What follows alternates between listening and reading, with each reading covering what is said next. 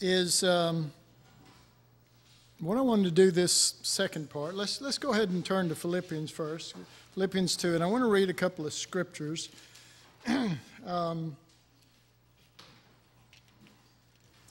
Let's just read the 6 words that are in verse 5, first 6 words, Philippians 2, verse 5. Let this mind be in you. And then verse 7, but made himself of no reputation, took upon himself the form of a servant, was made in the likeness of men. Found in fashion as a man, he humbled himself and became obedient unto death, even the death of the cross. And then over, keep your place here in Philippians, but if you'll turn with me to 1 Corinthians chapter 2, and verse 1 and 2, or 3, 1 through 3.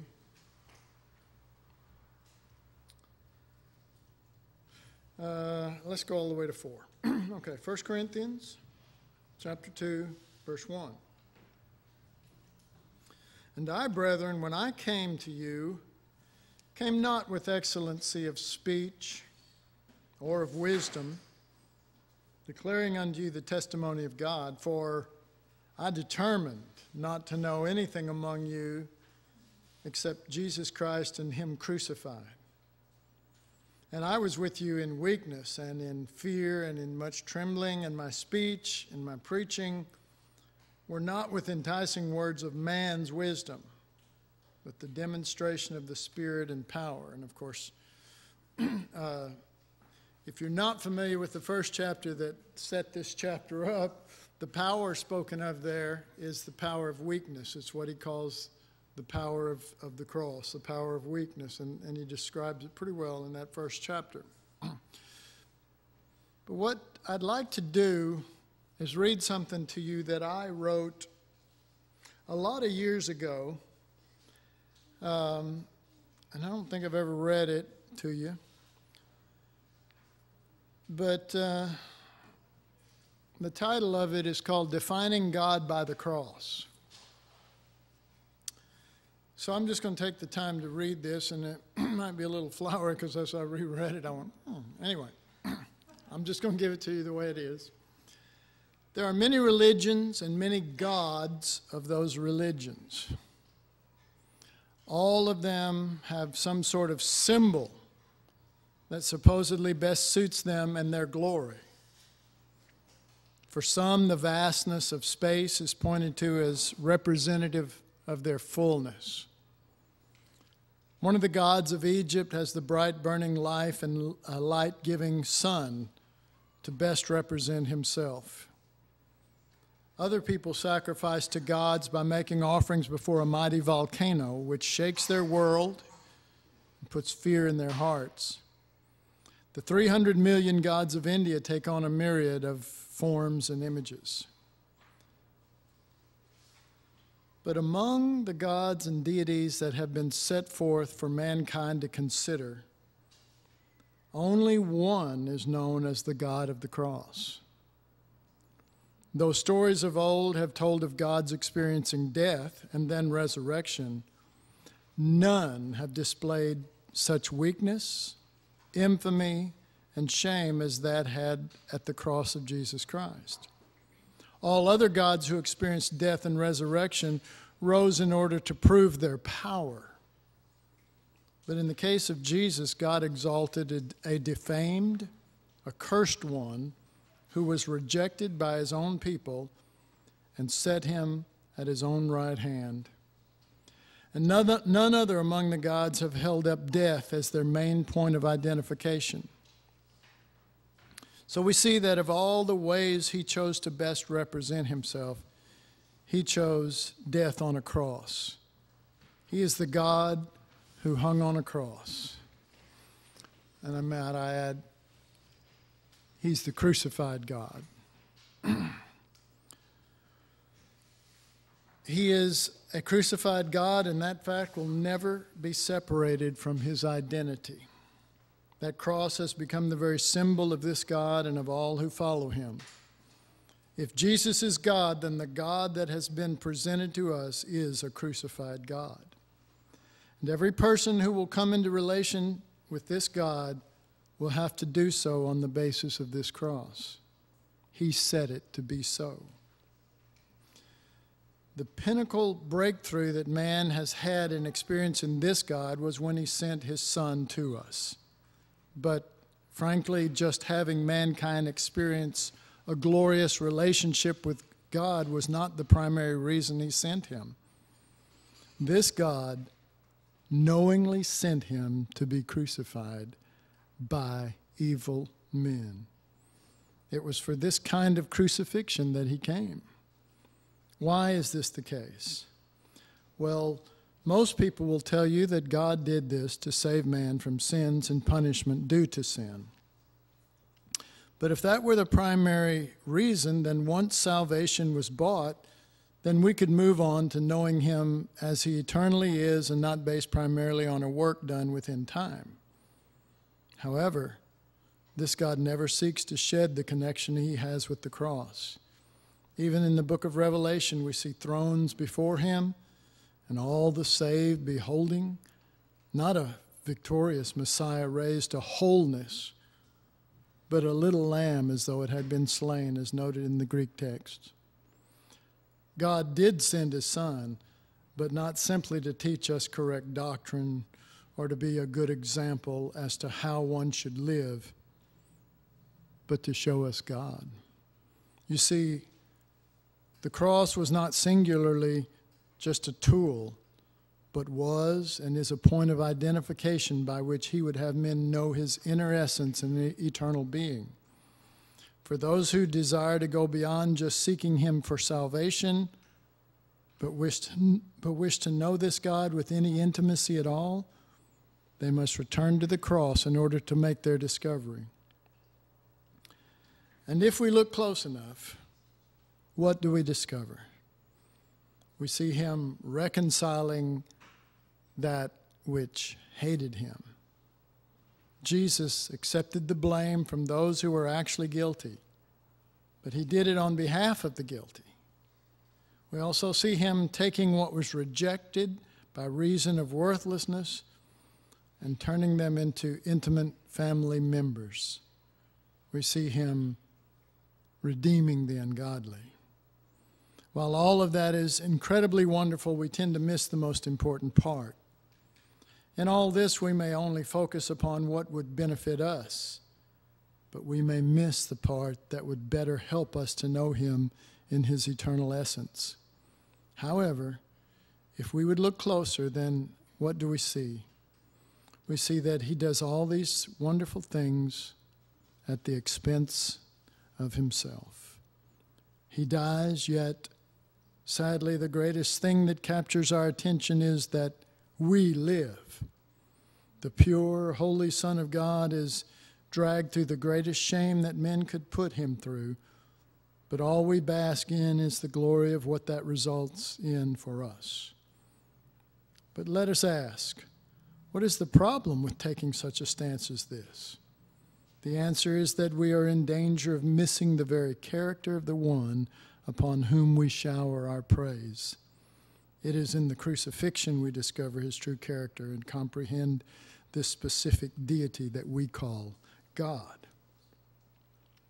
The cross reveals God. That means that the full definition of this God is now inseparable from crucifixion, for he is now literally defined by it.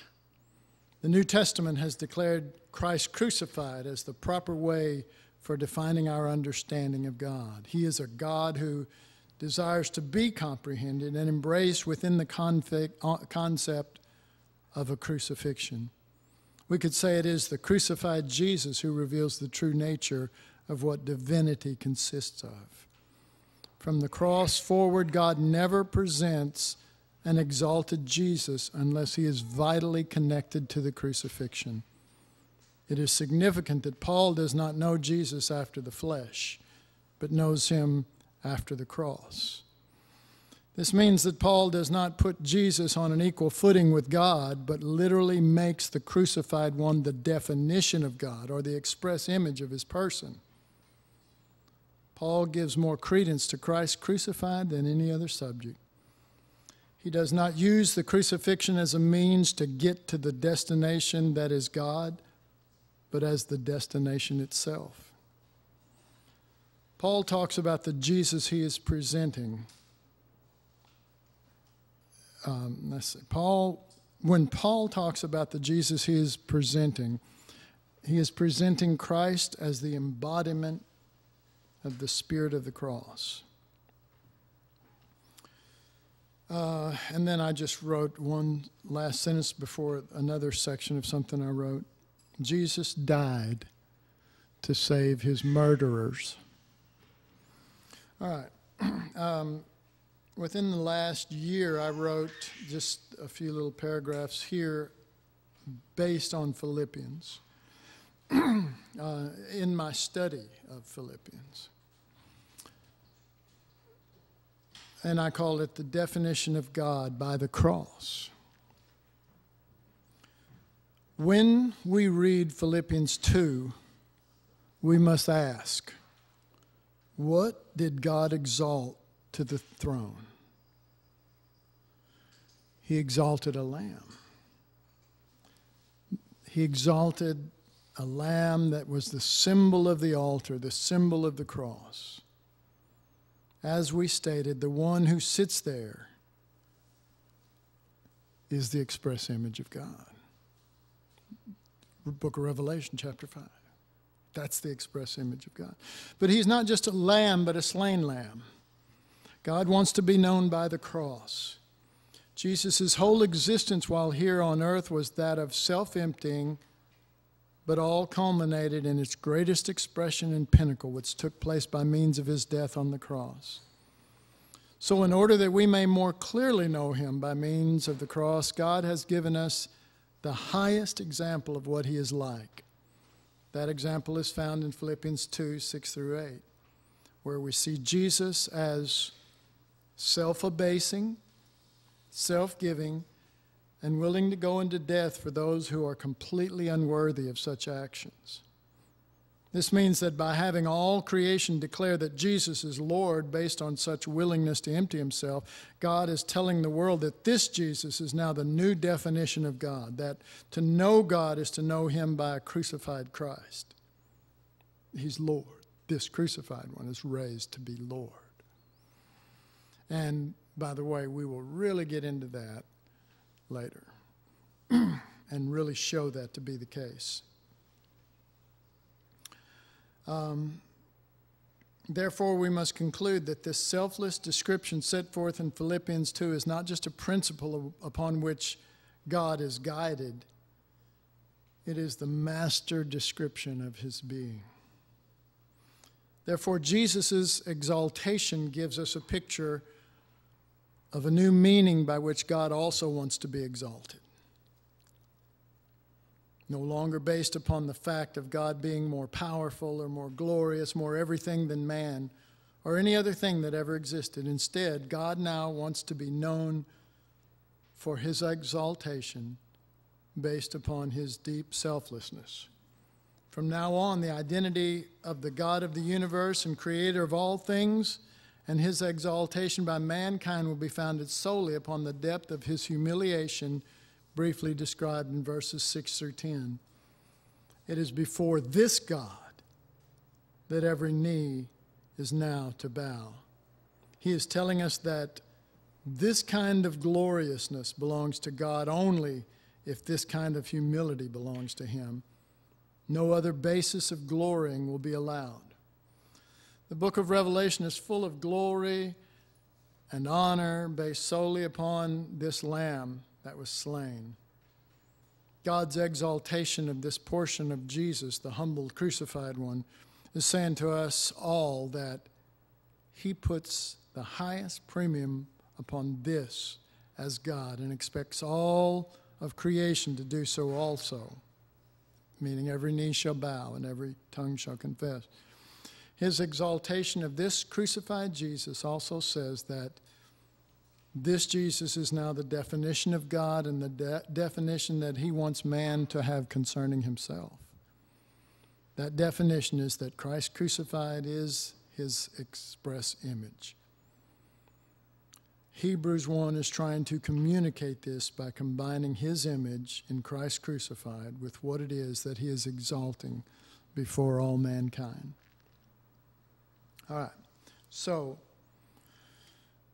to enter into a study of Philippians, and it's not just found in Philippians, but to enter into a study of Philippians isn't just to discover what Jesus did for us.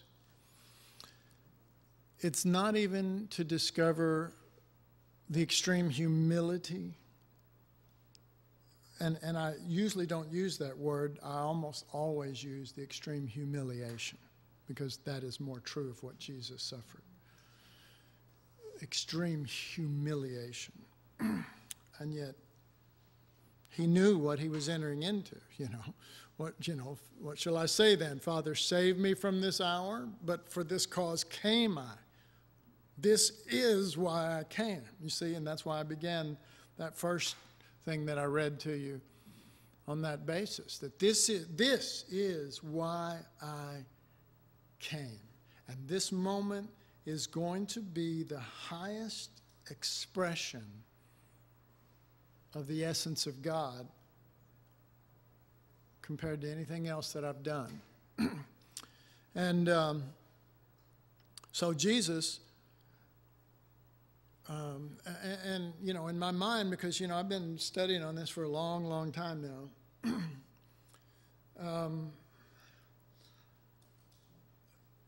I had to separate the event of the cross to what the reality of the cross was trying to communicate.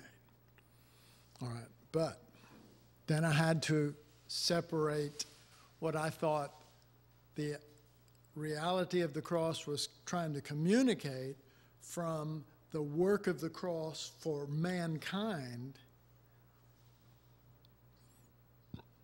and the purpose for God revealing himself, his essence. And so I wandered through a maze of human thinking, of theology and everything, because it's like, okay.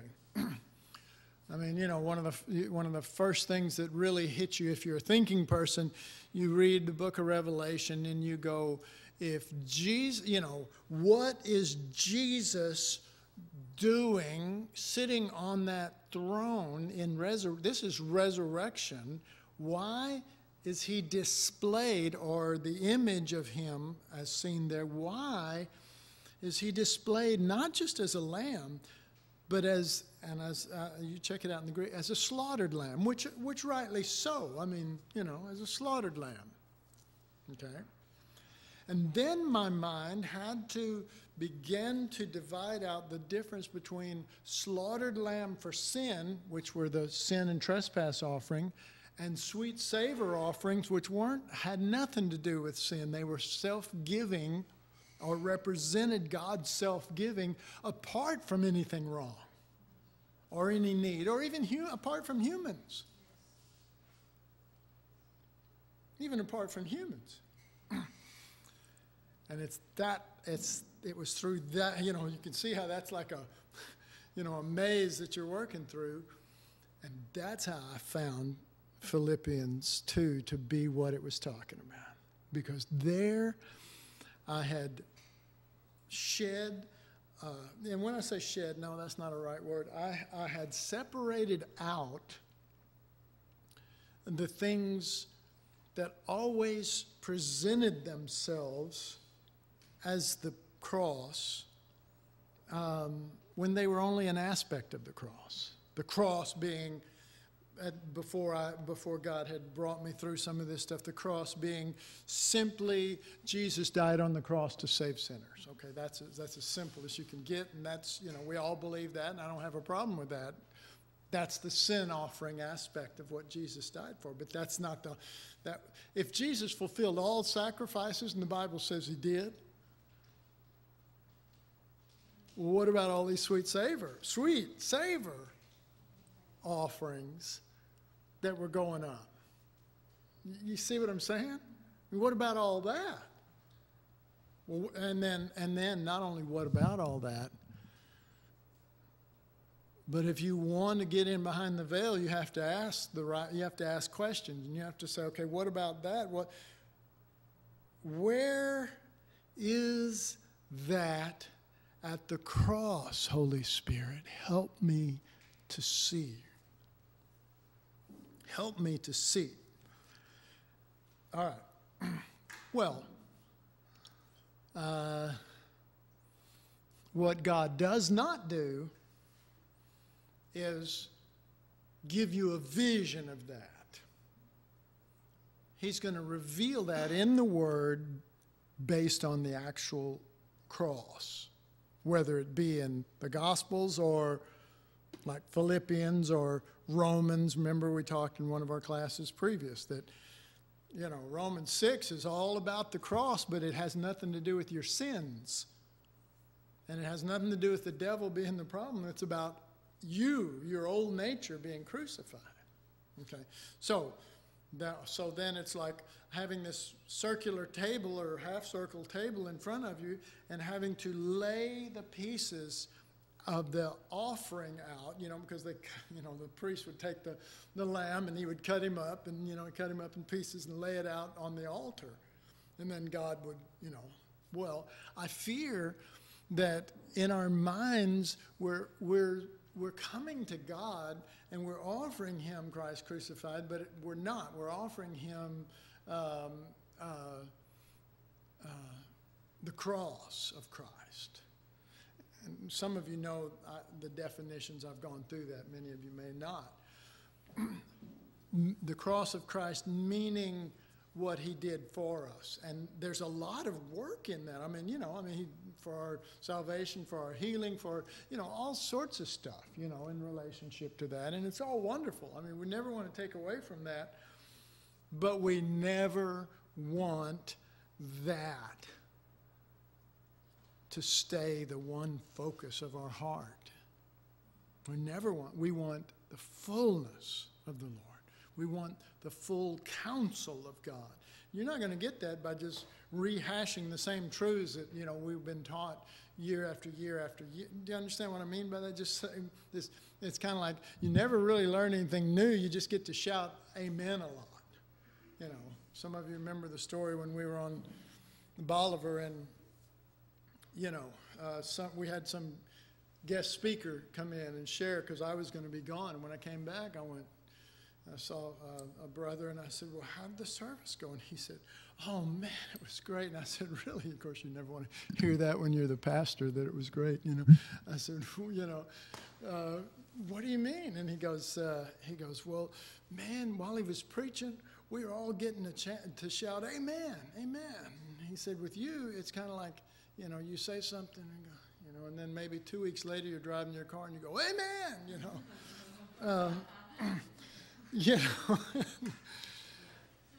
and or 2 years later, but we want the full counsel of God, and we want God's definition of that, not Randy Nussbaum's or New Creation's definition of that either. That's where we have to not just get past the theology of what we've been taught. We've got to get past our surroundings and the pastor and we have to go in heart to the Lord and want him to, we want Jesus to break that bread and give it to us. He took the bread, he broke it, and he blessed it. We always bless it and then break it. You know what I mean? If you go to a meal and you got bread there and you go, Father, bless, you know what I mean? But he that was his body broken that he gave to us. He didn't just give us his body. He gave us broken body. Christ crucified again. You see that same lamb, that same spirit. And that bread represented the lamb. Remember? It was Passover. Remember? Same day. Lord's Supper, Passover, we'll call it what you want. It was all on the same day. And the Lord's Supper or communion only was the spirit of what that represented. let's eat lamb. Let's not talk about it. Let's not just let him die for us. Let's put that on the inside of us. All right. So, you know, the journey, and I don't claim to have arrived by any means. And not only that, I don't want to have arrived by any means. You know what I mean? This has been going on. Honestly, I was trying to figure it out, and it's 8 or 10 years now where it's been solid of me just trying to really draw into this. And I know that I've just barely scratched the surface. But even the little way that I've made through the maze has been difficult because of this right here. My conceptions and all the things that I held dear. And why wouldn't I hold the cross that benefited me as so dear? Okay? Okay, but can you accept that maybe there could be some selfishness in our hearts when we do that? Not that the whole thing is selfish. We should be thankful, amen? But, I mean, couldn't there be a little bit of stuff going, you know, I'm going to heaven, and, you know, and maybe even look down our nose at other people? Well,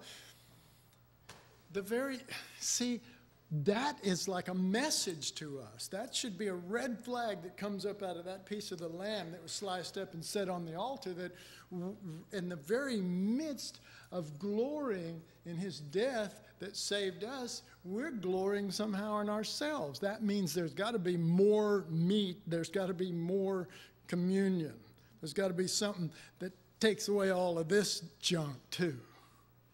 Does that make sense? I mean, I see that as a red flag in me. It's like, still living. There's more cross. There's more Jesus. There's more reality, and I want that. See, I'm not one that's running and fighting and going, I don't want to, you know, I'm running as fast as I can toward this. Not for you to make you believe anything. I mean, you're going to believe what you want, and that's fine, and I really don't have a problem with that. You might eventually, but I don't, you know. My deal is, you know, Paul put it this way: follow me while I follow Christ. If I keep really genuinely following Christ, then I believe stuff will, you know, flow down. Remember, pour down the oil, and it goes down the bottom and reaches good. The whole body gets it, you know.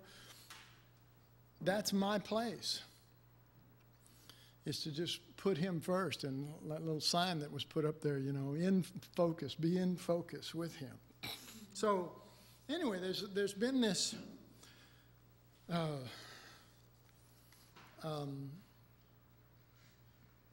confusion much of the time through this part that I've already gone through.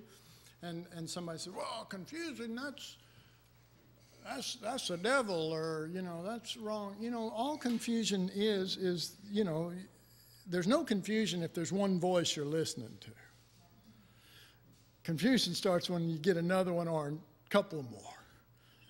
The more you add, the more confusing it gets when you try to do them all. Okay.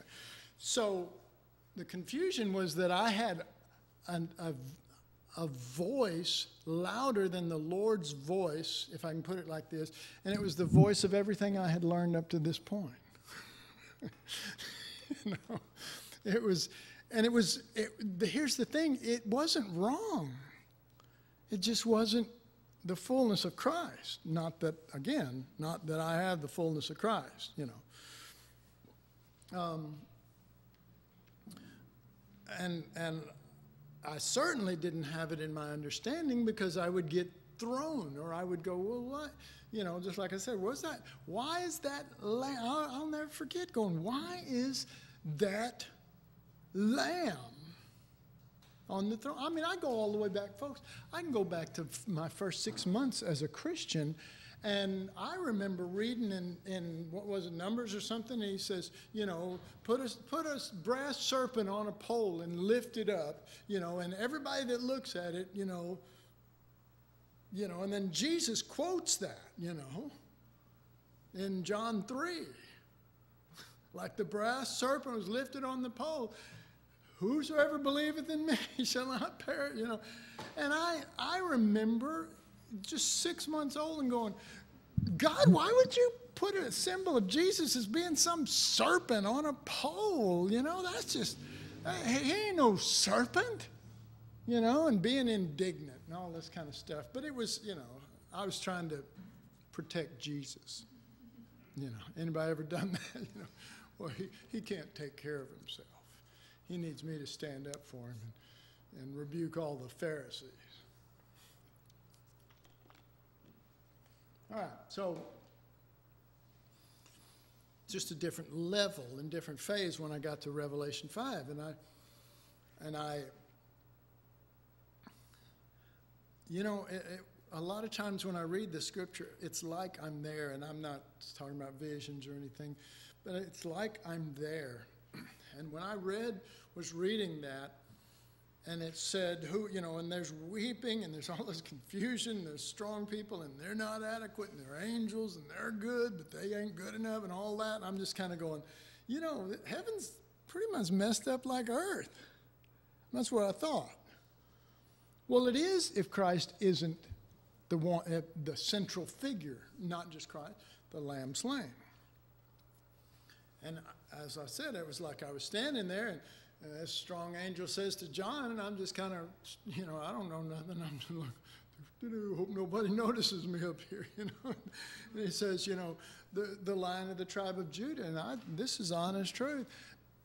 The image flashed in front of my mind of a lion, and a strong lion, and of a, he was just going to rip and tear, and, I'll do it, you wimpy, strong angel, give me that, or something, and show all of his strength and all of his power. And then when he turned and he saw a slaughtered lamb, I was just like, what is this? God, why would you portray Christ in resurrection? That's how you would portray him in death. He's on a throne here. We're in heaven. You following me? And I'm going, something's wrong with this. Yeah, right here, my head. That's what was wrong. And I couldn't, it was like I couldn't grasp. It was like there was something wrong with my brain. I tried to shove that in there, and I just couldn't see it. Well, folks, just because I can't see it doesn't mean that it's wrong. You know what I mean? For nothing ever to be wrong or for me to understand, I have to understand all things, everything, to be able to go, oh, that's right, that's wrong, you know what I mean? And I don't. I mean, I got a thimble worth so far, and it's not enough. So I have to admit, well, then I don't know. And that's when I go to the Holy Spirit every time. And I just say, Holy Spirit, I remember one time I was trying to prepare for a special service conference, something. And the thing was on me that night. I was supposed to preach, and it was, there were people depending on me to really bring the Lord. And I've got a couple of hours, and I'm just like, this was, so I'm really going through it. And so I just asked the Holy Spirit, you're going to have to help me here, because I ain't getting it, And I was in a particular place, and I felt like that's where the dove had landed, but he covered it up with his wings instead of went, look, And I'm going, come on, could you move that feather right there? And it got like, it was like 5-10 minutes before it was about 10 minutes before I was supposed to go out the door and go do this. And he just fluttered, he just came and he just opened those scriptures and he showed me Christ in such wonderful, glorious ways. And I was just like, I said to myself, thank you, Holy Spirit, so much for helping me. And he goes, I didn't really do this to help you. And I went, what? And he said, look, I only want Christ lifted up. And if I'd have not done this, you'd have gone out there and just said a bunch of junk. And it wouldn't have lifted up Christ. It wasn't about you and me blessing you, and you know what I mean? Are you following? So it wasn't about, me showing you stuff and I could go, oh, thank you, Holy Spirit, for helping me. He said, I was sent here to glorify Christ. He says, he didn't say this, but he could have well said it. I know your heart. I know you want to lift him up. But you needed to learn that I'm not just sitting here moving. It's not me and you are good buddies in that. And we are. I feel very close to the Holy Spirit. But the important issue, see, it's dividing out the real issues of things. The important issue is that he wants Christ glorified. And if I will put myself in a position for him to open the word, he'll do it. But I, from that, don't need to take from that he helped me as much as you are so faithful, Holy Spirit, to lift up Christ. You're amazing. Hallelujah. Can you feel the glory that goes up then? Yes. Because he gets glory because he glorified Christ. That's the only thing that gives him glory. And when we see that and acknowledge it, then that's glory to him, see. And we get out of the equation. Well, this maze was imperceivable on certain fronts because to just get to the point that the cross had more to do than just stuff for us was a big Christian leap. Okay? But then to move from that to this cross is supposed to be showing you the essence of what God is. You want to know remember what I read in the first part? You want to know God? You want the definition of God? God defines himself by the cross. And he's, of all the gods, he's the only God that defines himself by the cross. And like I said in that I read, there are, I've had people say to me, well, these people aren't saved. There are a lot of gods that died and came back and rose from the dead. And I said, yeah, but how many of them came and allowed those people to do that? It's like they snuck up on them and something and killed them, but then they came back and they said, and I'm strong. It came back to prove their power and prove that they're the most powerful, God and all this kind of stuff. I said, how many of them came to die and to give themselves, and that they wanted to display their weakness, not all their strength, And so they embraced it. They weren't maltreated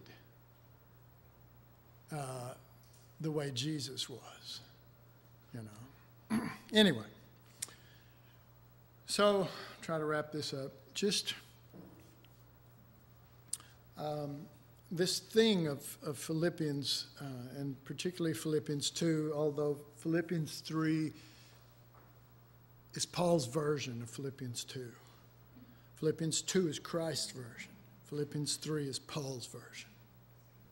And he goes right down the line, just exactly down the line with the same spirit and the same thing. Makes me want to jump ahead here and just point out a few little points. So one of the things, and I have been, I've got so much notes over so many years of studying this that I'm trying to bring them together now. And but one of the areas that I really desire to finish up and share with you is this truth, clearly from the scriptures, clear cut, that the death of Christ is greater than the resurrection. And I believe the Lord has shown it to me in the scriptures where I won't be, swinging, darkly, not knowing what I'm hitting. I think I'm going to know, because Philippians proves it, but Philippians is not the only place that proves it. And I'll just say this, that until the Holy Spirit began to really open my eyes to this, there was no way that I could believe anything other than that the resurrection was the greatest thing, because the resurrection benefits me a whole lot. You see? So why wouldn't I, as just a human being and a selfish person, why wouldn't I go, yeah, the resurrection is way better? But not to God. Not to God. Not to God. And we'll get into that, because it's not, it won't be one class. and there's still a whole lot in this Philippians 2, just those few verses that I must cover, that we're going to get into. So anyway, let's pray. Father, we just thank you for this time. And Lord, I thank you that you have released a spirit of hunger and a desire for Jesus beyond just fixing our problems or changing our life down here, but of revealing yourself, of a veil being rent, and what we see there on the other side is you, and we see you for the first time, not hear and then form visuals of you. So, Father, we ask you to allow the Holy Spirit to do that wonderful job that he's called to glorify Christ. And in so doing, we'll find ourselves one with him and rejoicing that he gets all the glory. We ask it in Jesus' name. Amen. We're dismissed.